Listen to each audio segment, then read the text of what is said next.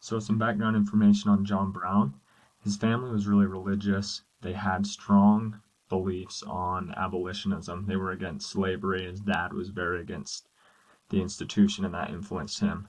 His dad's name was Owen Brown, by the way. He was raised in Ohio, and he came to be exposed to a lot of the moral and ethical arguments against slavery that impacted his beliefs.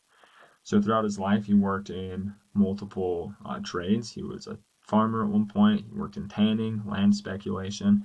He often faced financial difficulties, which could have contributed to his lack of empathy with the idea of like plantation owners losing out on income.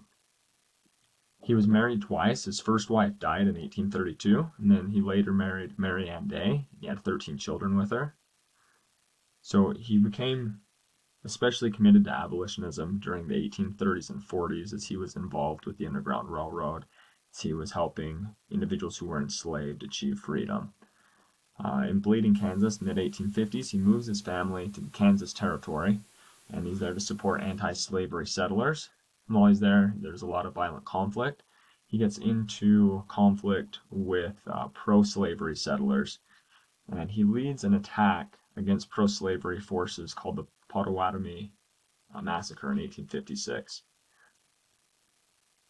Okay, now John Brown planned the raid on Harper's Ferry, believing that insurrection was the key way to overthrow the institution of slavery. So he created a plan to seize the armory at Harper's Ferry and to incite a slave rebellion.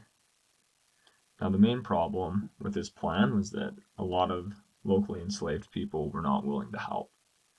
They were not willing to join the cause.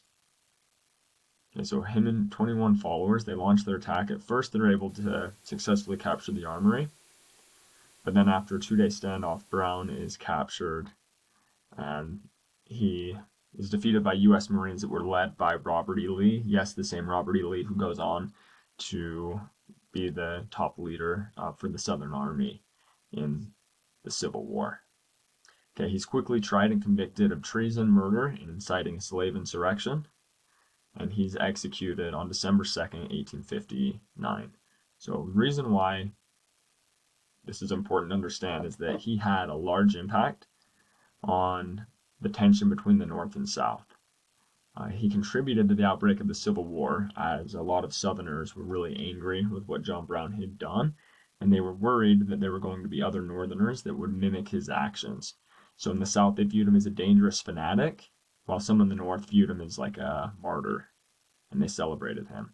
So he still remains a controversial figure in American history today. He's celebrated for his passion in trying to end slavery and overthrow the institution. There's some controversy around his use of violence and willingness to die for his beliefs. There have been historians who have said that he was ahead of his times, though, in his commitment to achieving equality and to getting rid of slavery, as we can see today how awful an institution that was at the time, and John Brown recognized that.